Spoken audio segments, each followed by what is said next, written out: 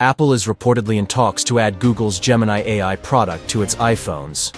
The Cupertino-Califfe-based company wants to license Google Gemini for some of the new AI features set for release on its iOS operating system later this year, Bloomberg reported, citing people familiar with the negotiations.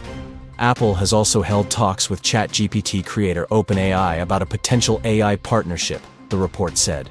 OpenAI's chief investor, Microsoft, is locked in a race with Google to develop advanced AI tools.